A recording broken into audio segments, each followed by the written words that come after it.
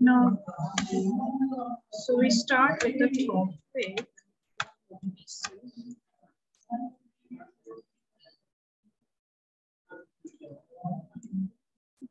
So now the next topic we are discussing about is necrotizing scleritis with inflammation.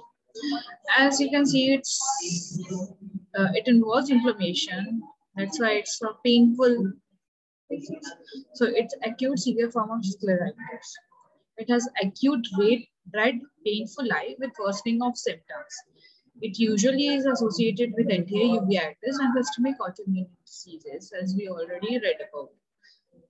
So how the picture looks like, it's intense localized inflammation associated with infarction due to vasculitis, which causes sclera thinning and the shining of uveal tissue behind the sclera. So basically what happens, because of the inflammation which progresses to this level, there becomes an infarction. And infarction is basically due to vasculitis. Where there is infarction, the area becomes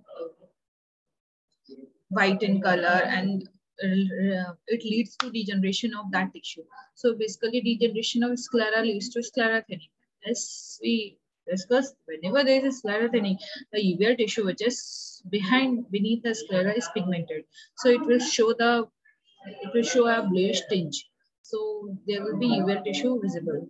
The complications are usually glaucoma, cataract, uveitis, sclerosing keratitis, and peripheral corneal melting. As we already discussed, what are the complications of scleritis? As this is a severe form, hence it lead to glaucoma. Glaucoma कैसे कराएगा? Whenever there is scleritis and uveitis and inflammatory cells block करता है angle को, and ultimately glaucoma reach कराते हैं. Cataract complicated cataract हो सकता है. Uveitis बड़ी गया sclerosing keratitis. उसके nearby जो cornea है वो affect होने लगती है. उसमें sclerosing होने लगती है. Sclerosing मतलब opacity होने लगती है. Sclerosing keratitis. और since this is something necrotizing, ना, तो जब कॉर्निया इन्वॉल्व होने लगती है तो कॉर्निया में अल्सरेशन भी हो सकता है, ulceration lead to melting also. So in this case there is peripheral corneal melting, while in non-necrotizing scleritis there was no corneal melting involved. When the same disease is without inflammation, that is scleromalacia perforans, it occurs in elderly females. And it is mostly associated with seropositive rheumatoid arthritis. Since it's without inflammation, it's painless inflammation in which, painless disease in which there is a sclera thinning and melting because of ischemia, and uveal tissue shines through it. And this disease, spontaneous perforation might be there, but it's extremely rare, but it might happen. So you can see these are the pictures of necrotizing scleritis. See, this thinning of sclera and uveal tissue can be seen beneath it. This is the patch I was talking about. Whenever there is ischemia or infarction, the area becomes white and patchy. So this is the ischemia or infarction of sclera. Here also you can see there is no blood vessel here because of vasculitis. Infarction already occurred, and because of which the area become pale, white. And as the thinning progresses, it leads to this situation where there is a uveal tissue shining behind. So if we talk about the complication in general of the anterior scleritis, there are cornea complications, there are other complications. The cornea complications involve acute infiltrative stromal keratitis, sclerosing keratitis, and peripheral keratitis. इन तीनों के बारे में हम बात कर चुके हैं, ठीक है. दूसरे जो ऑप्शंस हैं वो uveitis, uveal effusion, glaucoma, hypotony, and perforation. Ultimately, it might lead to perforation. So you can see acute diffuse stromal keratitis. इसमें mainly stroma involved है और काफी डिफ्यूज एरिया इन्वॉल्व है. इसमें आप देख रहे हैं कि पेरिफेरी जहां से स्क्लेराइटिस इन्वॉल्व हो रहा है उस एरिया की वेसल्स डायलेटेड भी दिख रही है, उस एरिया में कॉर्निया आपको ओपेक दिख रहा है, जबकि इसमें डिफ्यूज एरिया इन्वॉल्व है. and this is peripheral ulcerative keratitis. So peripheral part पर limbus पे ulcers, छोटे-छोटे ulcers. So it is an immune mediated. These all are immune mediated complications. Scleromelia purpurans. अब इसके लिए स्पेशली मैंने टॉपिक रखा है क्योंकि इसके बारे में एक शॉर्ट में पूछा जाता है. So when you talk about scleromelia purpurans, you should know what is a sclera. You should know in which condition this situation occurs, and then you can talk about it. So we already said since it's an immune mediated procedure, immune mediated disease, long-standing rheumatoid arthritis जो seropositive होती है, specially females में सादा common देखा जाता है. ये कैसे शो करता है? तो येलो स्क्लेरल नेक्रोटिक प्लैक, ये देखो नेक्रोसिस हो रखी है, there is no blood vessel involved, necrosis हो रखी है, इसलिए येलोइश पैच दिख रहा है. Scleral thinning is there, and there is exposure of underlying sclera. Now this is all about anterior scleritis. We are coming to posterior scleritis. So the inflammation involving the sclera behind the equator is posterior scleritis. What are the clinical features? We can see since it's involving the posterior part, there might be decreased vision with or without pain. Proptosis is there. As it is posterior, proptosis might be possible. Because of inflammation, it pushes the eyeball forward and is proptosis. Restricted ocular movement might be there. Posterior vitritis, if it involves the inner part of the, if the scleritis involves the inner part, it might also lead to vitritis. Since it's posterior, we might see disc edema, macular edema, choroidal folds, which ultimately might lead to choroidal detachment. And there's a term known as uveal diffusion syndrome, which might be. And whenever there is uveal diffusion, there might be exudative. So these are all the sequelae that might happen in posterior scleritis. That's why it's very important. Scleritis is important from anterior to posterior thorough. आप anterior scleritis हो तो भी वो perforation के chance कर सकती है. आप posterior scleritis हो तो पहले से complications दूसरे होंगे, जैसे कि आप देख ही रहे हो vitritis, disc edema, macular edema, choroidal folds, choroidal detachment, fusion, it might be exudative. So it's important to diagnose at the right time rather than waiting for it to get late. So what is the way of diagnosis? First thing is obviously सबसे पहले आप direct ophthalmoscopy, indirect ophthalmoscopy, 90 range of the diagnosis. When there is a doubt, you can go for D-scan ultrasonography or CT scan. What they might show? They might show thickened sclera because since it's a thickness of sclera will increase. So both of the things will be visible in CT scan as well as CT scan.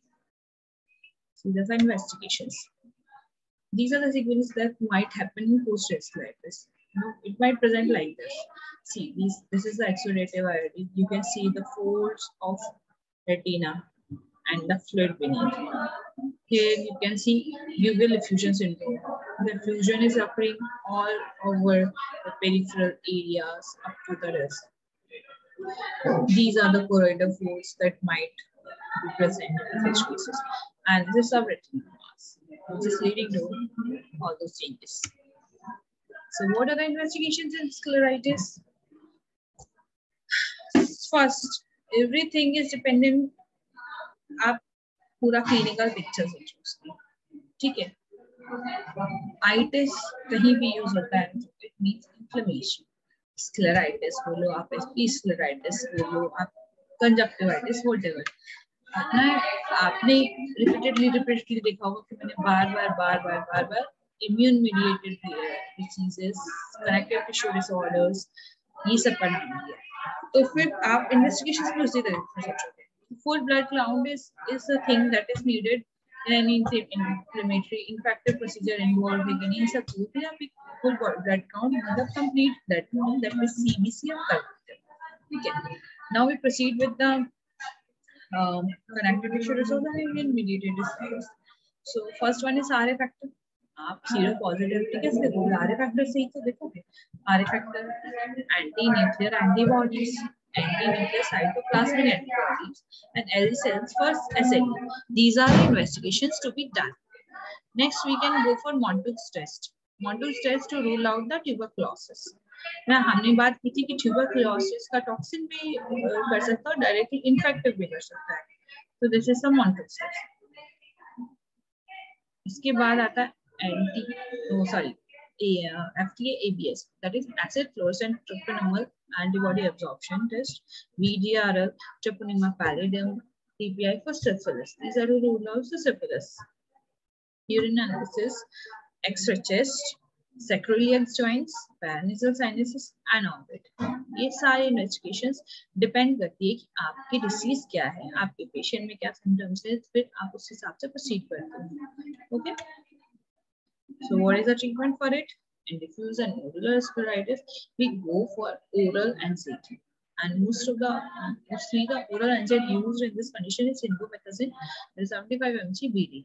It also comes in low doses, but for this we need a higher dose, that is 75 mg. Oral prednisolone to be given according to the weight, so it's 1 mg per kg as a single dose. Immunosuppressive agents might be needed. कई सारे ऐसे cases होते हैं जब steroid responsive नहीं होते या steroid के इतने साइड इफेक्ट्स होते हैं कि हम स्टेरॉइड लॉन्ग टर्म पे नहीं चला सकते या हम स्टेरॉइड नहीं दे सकते. जैसे अनकंट्रोल्ड डायबिटिक है, ऑलरेडी डायबिटिक है, पेशेंट ससेप्टेबल है और हम उसको अगर स्टेरॉइड स्टार्ट कर देंगे तो उसकी शुगर और बढ़ जाएगी. In that case immunosuppressive agents use करते हैं. जब मैं लॉन्ग टर्म के लिए स्टेरॉइड की नीड होती है तब इम्यूनोसप्रेसिव यूज कर सकते हैं. तो what are the इम्यूनोसप्रेसिव्स used most commonly in स्क्लेराइटिस? Cyclophosphamide, methotrexate, cyclosporin, azathioprine. Okay.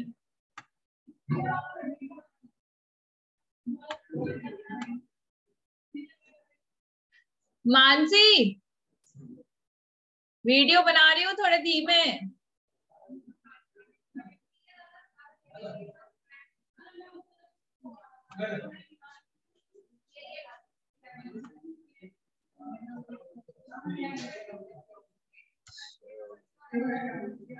In particularly necrotizing scleritis, we need to go for more aggressive treatment. So specific steroids to be given for longer periods. It's not a single dose. You can give for the longer period. And if it is मैं सब बोला कि steroid अगर long term पे अपन चलाते हैं तो उसके साइड इफेक्ट्स बहुत सारे हो सकते हैं. इन दोस केसेस हम उनको इम्यूनोसप्रेसिव ड्रग्स यूज कर सकते हैं जैसे मेथोट्रेक्सेट और साइक्लोफॉस्फेमाइड. ओके, ठीक है. Since we have some information, आपको soothing agent use करना है, for that lubricants can be used. And ultimately जब necrotizing इतना ज़्यादा हो जाता है कि आपकी perforation, it might lead to perforation, then you can go for a Sclera patch graft. Sclera patch graft is for refractory cases or the cases in which no other options are left. Okay, so we can go for Sclera patch graft. And in those things also we have to give immunosuppressive agents because we want our graft to stay longer or stay forever rather than getting graft failure. So we need to start with immunosuppressive in those cases also. Okay. And what is the treatment in posterior scleritis? Since it's posterior scleritis, the treatment more or less you can say कि steroid is mainstay, but there are certain conditions हम steroid नहीं दे सकते. तो हमारे पास non steroidal agent भी, हमारे पास immunosuppressive भी. हमको वे आउटवे करना है कि हमें क्या चीज देना है. कि हमारे एनसेड से काम चल सकता है, एनसेड से काम नहीं चल रहा तो हम स्टेरॉइड चला सकते हैं. तो क्या हम इतने समय तक स्टेरॉइड सेफली चला सकते हैं? अगर हम सेफली नहीं चला सकते हम इम्यूनोसप्रेसिव. तो आपको ये बेस सारी स्क्लेराइटिस में ध्यान देके चलना है. ठीक है, तो आप पोस्टीरियर स्क्लेराइटिस में भी systemic NSAIDs, oral steroids, immunosuppressive therapies, as I already said, is cyclophosphamide, methotrexate, azathioprine. ये सब आप यूज कर सकते हो. But more importantly, क्योंकि posterior scleritis बहुत aggressive होता है, in those cases आपको IV methylprednisolone as pulse therapy use करना है. IV methylprednisolone में हम करते हैं पूरा 1 ग्राम का आपका सॉल्यूशन पाउडर आता है, आप उसको डाइल्यूट करते हो एंड अराउंड 200 ml NS की बॉटल में आप उसको डाइल्यूट करते हो और या फिर 500 ml NS की बॉटल में भी डाइल्यूट कर सकते हैं. We push the injection in the 500 ml NS and we start giving it IV for at least 3 to 4 hours or maybe up to 6 hours. इतनी स्लो हमको इंजेक्शन देना है. एंड मीनवाइल द IV मिथाइलप्रेडनिस अपन दे रहे हैं उस ड्यूरेशन में बहुत important है कि हम पेशेंट का बीपी चेक करते रहे, उसकी पल्स रेट चेक करते रहे, because there are side effects with IV methylprednisolone. If you give it very fast, it might have certain cardiac hypertensive changes and might lead to cardiac complications. So it's very important you give the IV methylprednisolone in slow motion that go up to 4 to 6 hours, and then also आप हर घंटे या हर आधे घंटे में आप उसकी BP monitoring करोगे, pulse monitoring करोगे. यूजुअली हम IV methylprednisolone देते हैं तो पल्स थेरेपी में हम 3 days कंसेक्यूटिव देते हैं. यूजुअली प्रेफर करते हैं कि हम सेम टाइम पे दें. हमने अगर मॉर्निंग में 8 o'clock दिया है तो हम नेक्स्ट डे भी प्रेफर करेंगे मॉर्निंग में 8 o'clock भी दें, और 3 दिन हम रेगुलर देते हैं उनको continuation. Then we can shift to oral. But initially IV methylprednisolone to be given up for 3 days. ऐसा नहीं कि हम एक दिन देके छोड़ देते हैं, 3 दिन पूरे देते हैं. Okay. Subconjunctival injection is contraindicated and topical steroids are not that effective because वो posteriorly नहीं जा पाते. इसलिए posterior scleritis का मेन ट्रीटमेंट सिस्टमिक होता है. IV फॉर्म में चाहे ओरल में हो चाहे में हो, सिस्टमिक एंटीबायोटिक से कंट्रोल किया जाता है. Infection to be treated with systemic antibiotics.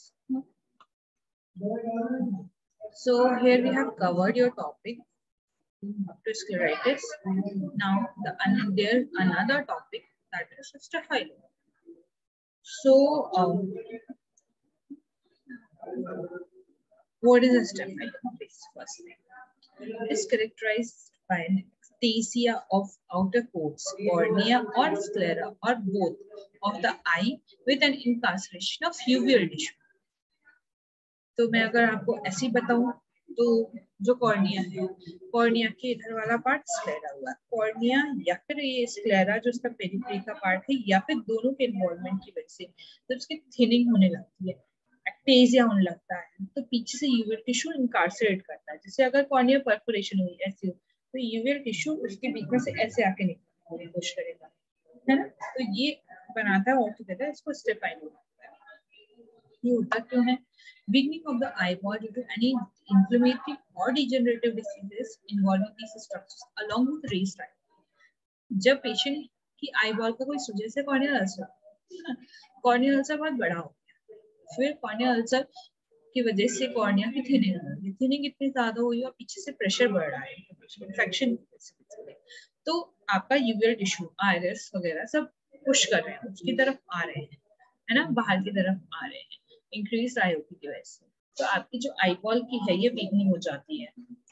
इसकी वजह से जो एक प्रोट्रूजन बन जाता है उसको स्टेफाइलोकोकस कहा जाता है. आप इस डायग्राम में देख सकते हैं, अगर ये एंटीरियर पार्ट वाले पार्ट यहाँ पर से यूवियल टिश्यू और ये कॉर्निया अल्सरेट हुआ है ना लिम्बस पे, और लिम्बस के थोड़े से आगे ना कॉर्निया वाला पार्ट अल्सरेट हुआ और ये यूवियल टिश्यू आके इसमें अडहर हो गया, तो ये वाला जो कहलाता है ये एंटीरियर स्टेफाइलोकोकस आ जाता है. When the limbus part, limbus के पीछे होती है आपकी सीलियरी बॉडी और सीए, जब लिम्बस वाले पार्ट में इंफ्लेमेशन होता है उसमें हीलिंग होती है, उसकी वजह से यूवियल टिश्यू पुश बाहर की तरफ पुश होता है रेज्ड आईओपी की वजह से, तो उसको कहते हैं इंटरगैलरी. सीलियरी होता है जब आपका इक्वेटर से पहले, उस पार्ट को आप सीलियरी कहते हो. इक्वेटोरियल एडी वाला पार्ट इक्वेटर, पोस्टीरियर आप पता है पोस्टीरियर, वो पोस्टीरियर स्टेफाइलोकोकस पोस्टीरियर पोल पे होता है इसलिए. तो now we come detailing of स्टेफाइलोमा. So anterior स्टेफाइलोमा can be of to type, partial और टोटल. ये वाला जो आपका डायग्राम था इसमें पार्शियल हो रहा है ना, और इस वाले में टोटल स्टेफाइलोकोकस है. आप इस डायग्राम में देखिए total cornea with along with sclera involve हो चुका है पूरा एंटीरियर, पर ये एंटीरियर वाले पार्ट में. तो व्हाट इज द कॉजेस? जब परफोरेटेड स्लफिंग कॉर्नियल अल्सर होता है, ये जैसे परफोरेटेड कॉर्नियल अल्सर हो उसके ऊपर स्यूडोकॉर्निया बनते हैं. स्यूडोकॉर्निया में बेसिकली क्या होता है कि जब भी कहीं पर आपके कॉर्निया परफोरेट हुई, आपकी बॉडी की टेंडेंसी होती है उसको हील करने के लिए, तो यहाँ पर ऐसे इसमें परफोरेशन हुआ, इसमें परफोरेशन हुआ, तो परफोरेशन की वजह से पीछे से यूवेल टिश्यू तो आगे आएगा, बट मेरी कॉर्निया कोशिश करेगी कि उस पर एक लेयर बना दे ताकि वो जो कंटेंट है आपका बाहर न निकले। उसको क्या कहते हैं? सीडोकॉर्निया। सो सीडोकॉर्निया it is internally lined by iris and externally bye न्यूलिफॉर्म epithelium. वो हो गया। अब बट यूवेल टिश्यू पीछे से आया तो फ्लैट एसी हो गया, एसी बिल्कुल फ्लैट हो गया। फ्लैट एसी होने की वजह से सेकेंडरी ग्लाइकोमा होगा। ऑब्वियसली बात है, when there is no drainage of whatever aqueous is form, it will lead to glaucoma. Anterior glaucoma की वजह से जो प्रोट्रूजन स्टार्ट हुआ, gradually the anterior surface protrude out, leading to formation of anterior staphyloma. Okay. Hello, नमस्ते सोनी जी, कैसे हैं?